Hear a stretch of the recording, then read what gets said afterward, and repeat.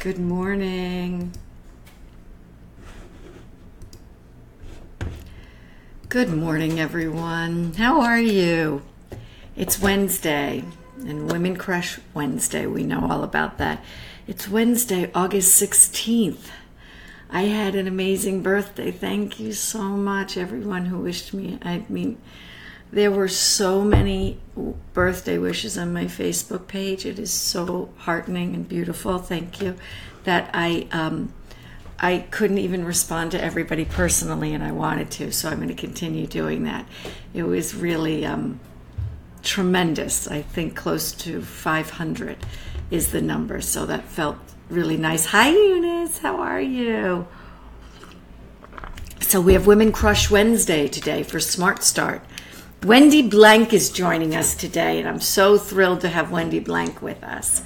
I get to see you for lunch, Wendy. Beatrice, good morning. Francine, good morning. So good to see everybody here. Thank you. I love the thumbs up, the hearts, everything. So I was saying I had received hundreds upon hundreds, I think close to 500 or 600 birthday wishes yesterday, and on my Facebook page, Instagram, wherever, and I can't thank everybody enough, and I try to thank everyone individually, but I couldn't get to it last night. The whole day I ended up, so anyway, I just want to really thank everybody. It was really beautiful, beautiful. So we have my mother in the house. Hello, Phyllis. How are you today? Hello, Gerard. Himanshu. Hello. Where are our regulars? We need Stephanie and a few people, but that's okay. We're going to start because I have you guys here and you've become regulars. Well, we know Eunice is and Beatrice and just so happy to have her. There's Stephanie. Stephanie, we're just talking about you. Where's Stephanie? And Jacob, just talking about you. So I'm hoping Serena Buski shows up on Smart Start today. I wanted to speak to her concerns as well, and we'll see. So we have Smart Start. We're going to start the day with looking at some art, and usually what looking at art means is looking at culture and looking at history, because it is a way for artists to express themselves through their culture, through being cross-cultural, whatever that means to them, and through their own history and a more kind of universal history or global history. And I think especially at this time, I'm seeing a lot of people very upset about the events of the last few days and wondering, when there's a lot of stress. There's just a lot of stress out there. And so I suggest that Smart Start, I hope it's a place that we can all go and find a respite and kind of take a breath and let it inform the day, because at this point we just don't know what's going to happen at any given time in a day. But the tweets and the this and the that, and it's just craziness.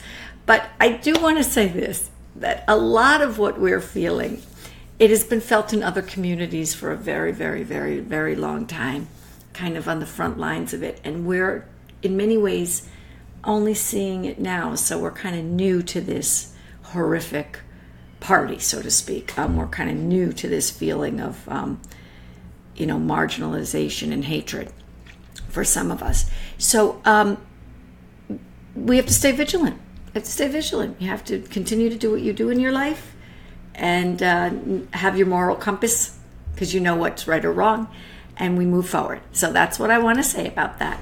Look who we have today. We have Faith Ringgold, one of my favorite. Yes, Jacob, Phyllis is very loving. She's very sweet and very loving. So Faith Ringgold this morning. And I'm really excited, really excited about her work. I always have been. She's an amazing artist, an amazing woman. She has like a lot of artists, she comes from so many different kind of disciplines and has several different jobs in her life. And I do want to say this to the artists on the feed, because there's this notion for artists, especially in the contemporary art world, that we find ourselves, that we must, the artists have to identify solely as artists, and they hide other aspects of their lives. They may be teachers and parents, and they do a myriad of other things. And I want everybody to come out of the shadows. I want artists, especially women artists, to say, I'm a teacher, or I have this career too, and I have that career, because we all are a multiplicity of things. And I think that that's very important. And I think that Faith's work captures that beautifully. I'm going to read you a little bit about Faith. Did I not get the whole thing? Okay, so Faith was a teacher. Her mother was a well-known dress designer. Her father was a preacher. Good morning, Maggie. Good morning, Christina. Good morning, Riyadh. Good morning, Stephanie. So nice to see everybody here today. So she studied at City College. She's very well trained in the techniques of Western art. She immersed herself in the history of African art as well. Her father, who had been a minister, was a gifted storyteller. She has vivid memories of listening in his spirited anecdotes with their wealth of detail, richness of incident, and variations on a theme.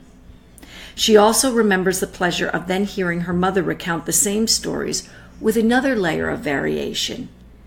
Seminal, too, were the family traditions in needlework and cloth. Her mother, Willie Posey, was a well-known dress designer and would later become a collaborator on Ringgold's art.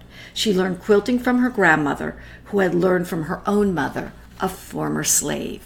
Good morning, Christy. Good morning, Kathleen, and good morning, Jamie.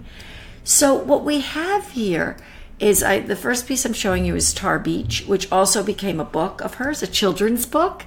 So we have this amazing woman, who's also an artist, who is creating these quilts. And we've seen quilts before, so remember those. And she's telling the story. She agrees that she's a storyteller. She specifically goes out to tell a very specific story of her America, her understanding, what she wants to impart, what she wants to say to the world. And I really love it. I love this piece. Listen to the trees. It's acrylic on canvas, but it's painted, and there's pieces of the border are fabric. And again, this notion of, and a lot of people at a particular time and continuing would say that a lot of women's art is craft and not necessarily art. I completely disagree. She's raised the level of craft to fine art. A lot of people have, but I wonder if we can think about that notion of craft anyway as not. It's such a pejorative term, craft. Women were storytellers. Men were storytellers. We saw in Gee's Bend, when we saw the beautiful quilts of the families of the women in Gee's Bend, we saw that they sat around the table and they made their quilts. They used the fabric, old fabric they could find from anywhere. And they used this fabric and they created these amazing quilts. And it was a way of connecting to community, to each other, to keeping stories alive, especially the stories of slaves who most were illiterate and couldn't write their own stories. And so this is a way through this quote-unquote craft, which I think there's no question is art. These stories become the fabric of their lives and American history. And I just love that. Let's see who else. So I want to say this, and I hope Serena gets on the piece. Faith famously said, "You can't sit around and wait for somebody to say who you are. You need to write it and paint it and do it." And I especially put this quote in here today, thinking about the group that I'm working with right now, Brainerd Carey's Praxis group, really helping artists find a marketplace. But beyond helping them find a marketplace, because I think that that's secondary, is to know that your voice as an artist, as a person. So faith is so important. Let me finish that sentence. Faith doesn't sit around waiting for somebody else to tell her story. She's inspired. She's living at a really rich time. She's now at this point where it's like 60s, 70s. And there's so much happening in the world, and a lot of her work becomes political and obviously feminist. But for today, I really wanted to focus on these story quilts and also juxtapose them to Western art as well. Let me see what Maggie has to say. Look at this quilt. I just love this.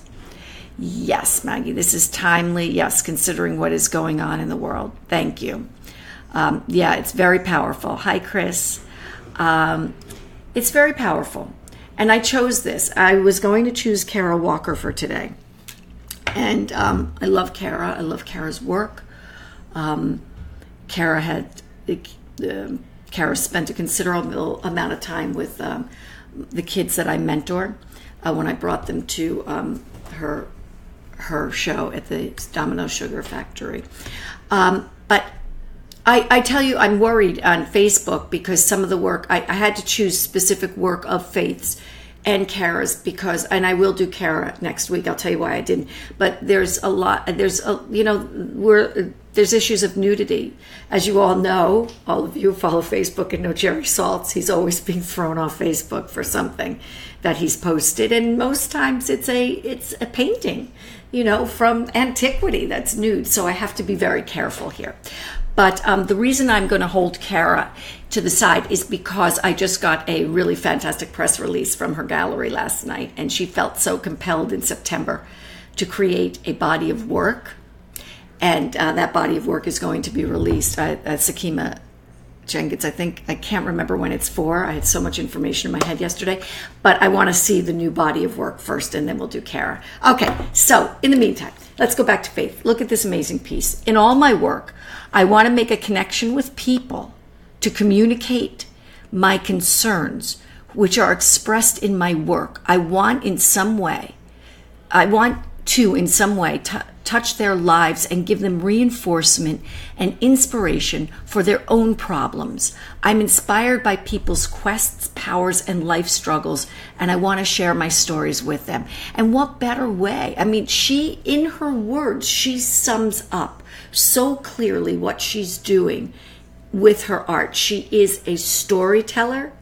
She is steeped in the tradition of art history. Stephanie, can somebody tell me what piece of art history we may see in this beautiful quilt here? She is inspired by African art, and we'll go into that a little bit more deeper. She has the tradition of fabrics and her family. So what better way for her to sum up her work? Her work speaks for itself in many ways. Good morning, Mark. Good morning, Rena, I'm sorry. What better way than these quilts? And I love these quilts, the story quilts. So can anybody spot a piece of art that we talk about quite a bit in this? I'm going to wait for this one because I know that there's maybe a delay. Anybody can weigh in here. Anybody, including Jean Faba. I'm going to start calling on people. How about you, Chris Arnold? It's like a teacher at a school. I'm now calling on people. Hi, Robert. How are you? We're talking about Faith Reingold today. Okay, there's a piece of art in here that she's referencing. Van Gogh's Yellow Room. Not quite, but a little bit. Yes, Stephanie, Madonna and Child. There we go. See, we are getting this. Look at that. And Brainerd Carey just entered the room, and I want to welcome him. Brainerd is an amazing artist and educator and mentor to so many artists. He's got this wonderful page. Brainerd, Praxis Center of Aesthetic. I'm sorry, I have it written down, and anyway, where he really teaches a large community of artists how to find their place in the world as an artist, which is a very difficult thing to do. So I really appreciate the work that he's doing. And in many ways, this show I put together today was informed by some of that as well, because as the artists, as I'm working with them to help find their voice, to craft their own artist statements and such, when we think about a perfect artist statement, it's right here. What Faith says about her work is her work. I'm going to read it again. In all my work, I want to make a connection with people to communicate my concerns, which are expressed in my work. I want to, in some way, touch their lives and give them reinforcement and inspiration for their own problems. I'm inspired by people's quests, powers, and life struggles, and I like to share my stories with them. That's it. Perfection right there. She get it. Oh my God, thank you, Kathleen, for coming to my damsel in distress moment. Praxis Center for Aesthetic Studies. Yes, Brainerd. Great job there. Yes. Mark Strodel. Good morning, Brainerd. You are fantastic. Thank you for all your help. Yes, if you're not a member yet, I would say join up immediately. Okay, so anyway, let's move on. So we see a reference to a Madonna and Child, right? We see a reference to a few other paintings, but first we're going to go back to that. So here's another piece, Sunny's quilt.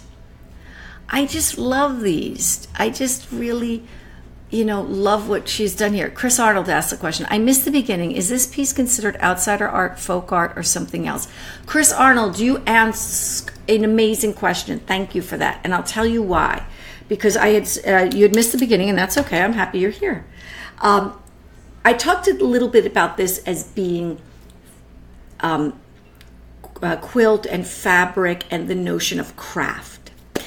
And in craft, this notion of craft, I feel, is very pejorative because by saying the work, it falls into the level of craft. Women's work, craft, suggests that it's not fine art and that fine art can only be oil on canvas or sculpture or in male hands, so to speak, or that it doesn't use female traditional mediums.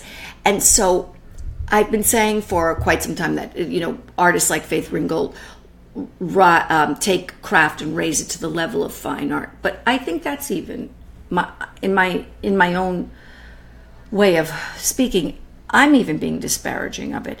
I think that using traditional mediums like fabric, storytelling, all of this is art.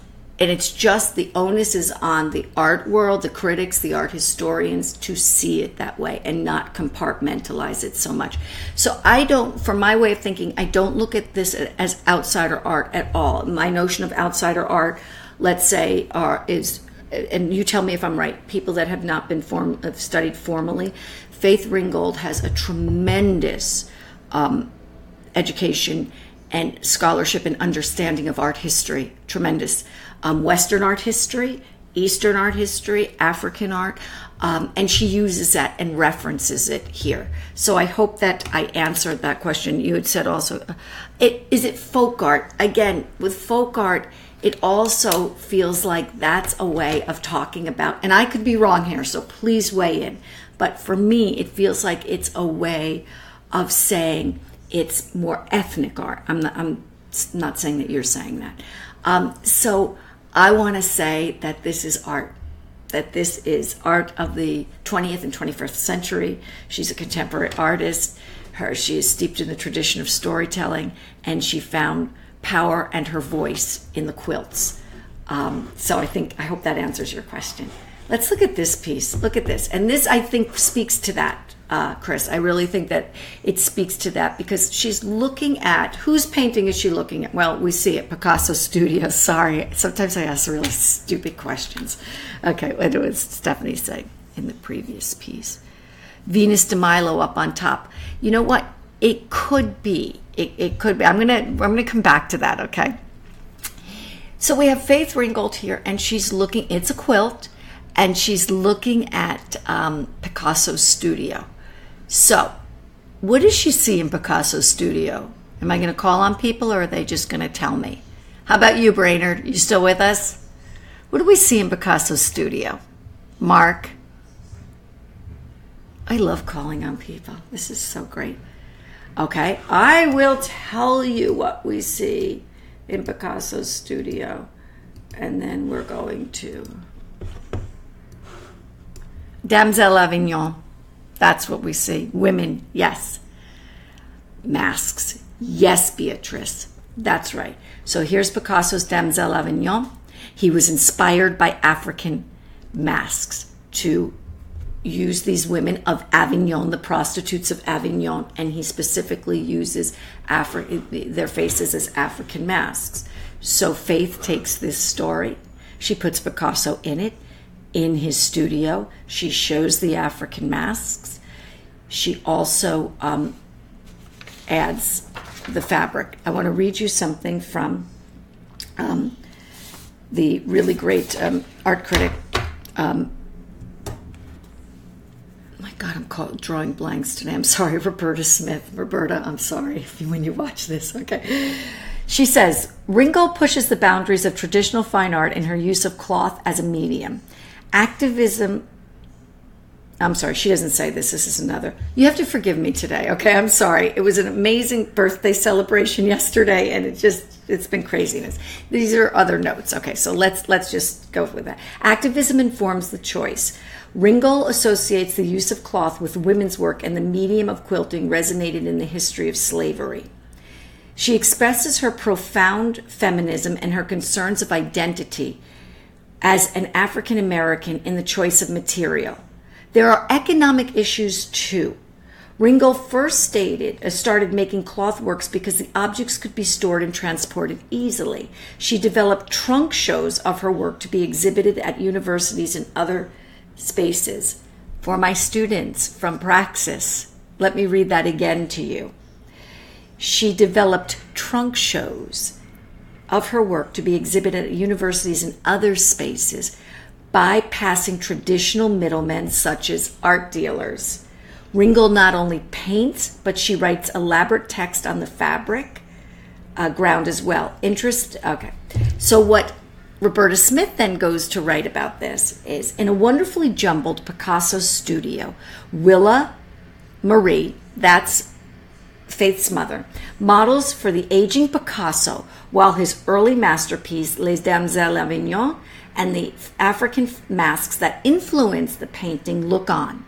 Stretched out on layers of bright, exotically patterned fabrics, Willa Marie more than holds her own.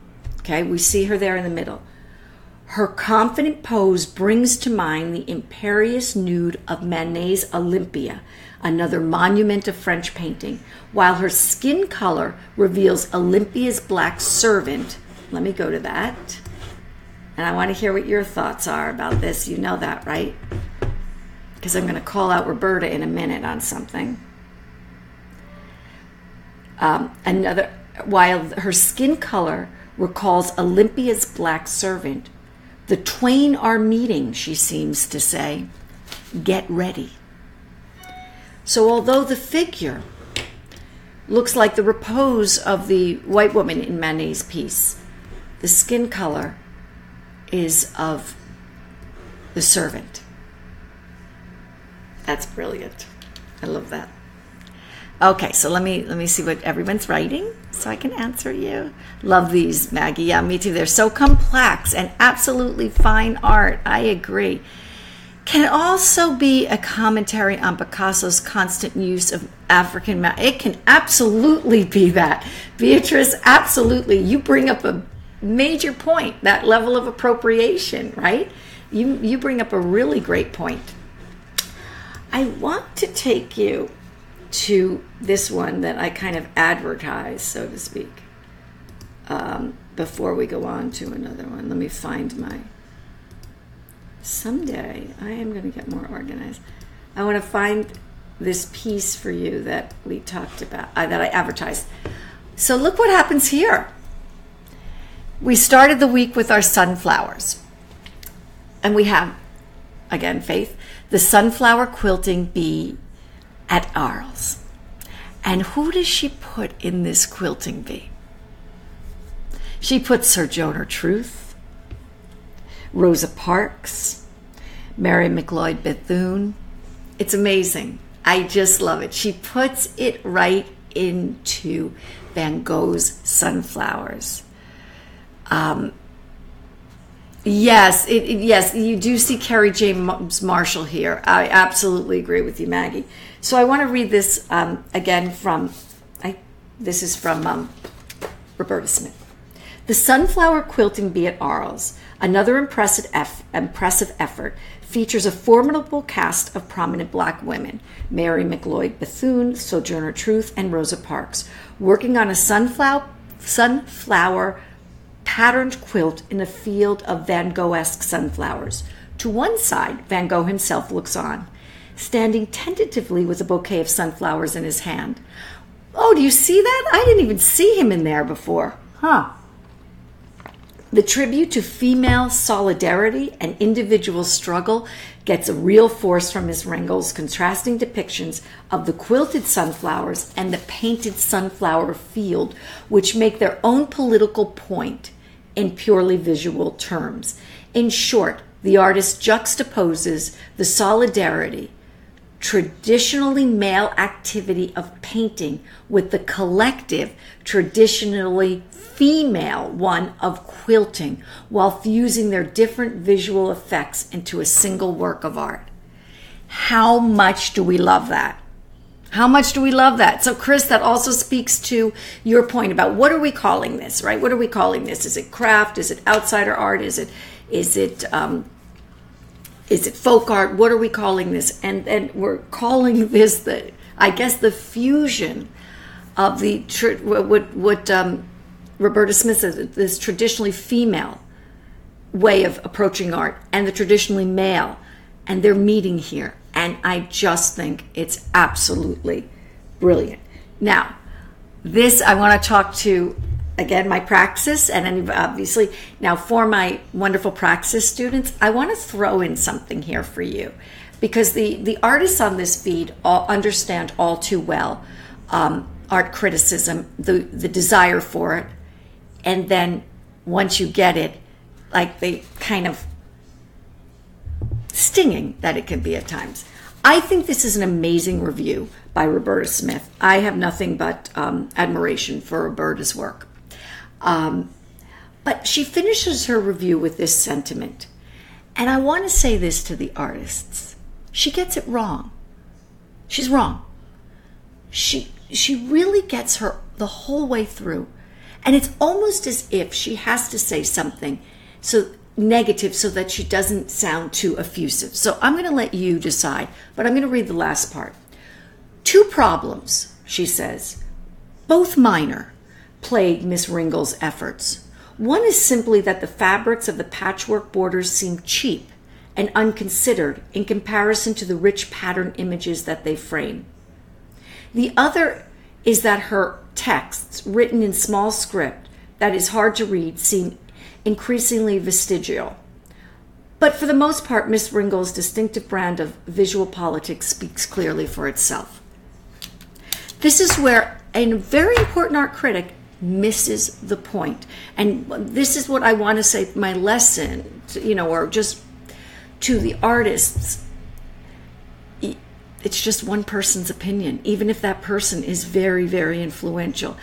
The reason she missed the point, because remember when Faith herself started her trunk show because money was a problem? She didn't go out and buy the most expensive fabrics, right? If these fabrics look cheap or less expensive, it's because they are most likely used fabrics, like we saw in Gee's Bend. We saw these women taking anything that they could find and using them in their quilt making, anything that they could find.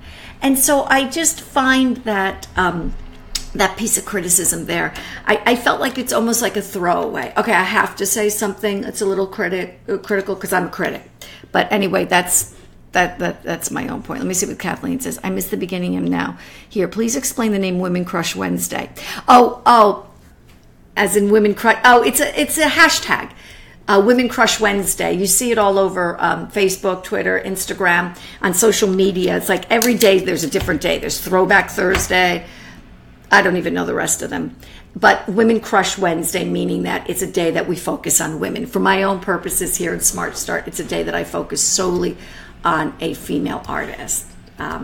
Okay, So, and speaking of Women Crush Wednesday, let's look at this, and I'm going to show you another piece. No other creative field is as close to those who are not white and male as is the visual arts. After I decided to be an artist, the first thing that I had to believe was that I, a black woman, could penetrate the art scene, and that further, I could do so without sacrificing one iota of my blackness or my femaleness or my humanity.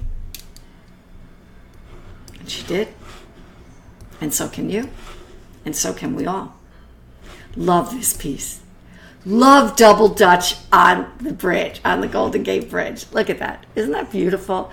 It just tells the story. It just tells this story of America, of being African American in America, of our architecture.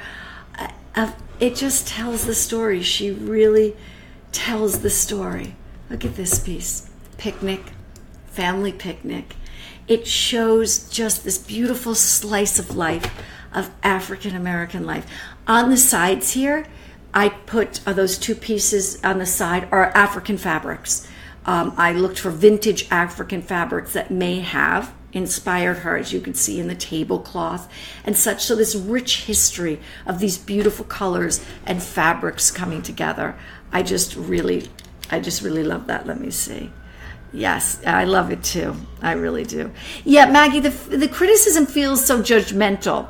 I think that the fabrics, I think that she was looking for simpler fabrics, and that was her intention. I agree. Okay, Kathleen, brilliant. The border reminds me of borders sometimes found in Indian miniature, and it worked. Yeah, you know what, Kathleen, that's really brilliant because it's true. She was very, very inspired also by Indian art. This is a woman who, James Baldwin has inspired her work, Langston Hughes inspired her work, Indian art, Cubism, Western art, Eastern art, and it all comes together as American art. Not female American art, yes, African American art, but for me, American art, an American artist. Question. I see some of the materials are listed. What are the sizes? They're very, very large, Chris. I'll get you those sizes, okay? I will get you, but they're very, the quilt, this piece I just didn't have the information, but I will get that for you. But the quilts go up to like 80 inches, I'm sorry.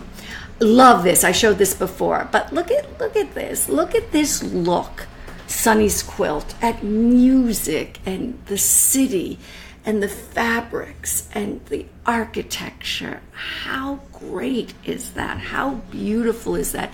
She found this language saying, Double Dutch, he does fine artwork in winter. Oh, I didn't know about him, Christina. Let me, look. So I love this. She found her voice. She found her voice. And there's a place for it. And all the artists find their voice. They do. We just have to continue and just stay vigilant with it. I'm just trying to think if there's... Okay, so let's go back to this one because we were talking about the Venus de Milo being on top. See, I see this also as an extension of the Manet piece on top, that kind of reposing figure. But this one is, this figure is dressed. But I do see it kind of as an extension of that. Her kind of look at this Western art. I'm trying to see if there's something maybe that I did not show you. Let me just, I think that's it. I think I did show you. So I want to leave you with this, and then I'm going to leave you with an image because I think it's very important. You can't sit around and wait for someone to say who you are. You need to write it and paint it and do it. And we all need that. Not just the artists. We cannot wait to be defined. We cannot wait for someone else to define us, because when we see what's happening now in the world, in our country, we have these factions that think that they're going to define who is American, who isn't American, who believes this, who believes that. This is the human connection. We're all human. The baby. Yes, I see this baby as white. The baby looks white to me. I agree with you. Is that Stephanie who said that? Yeah. So, yeah, tell your story. So I want to thank you all. I always love being here with you guys. I really do. I want you to continue to reflect on Faith and her amazing story as a woman artist finding her voice in an all-male white art world. Not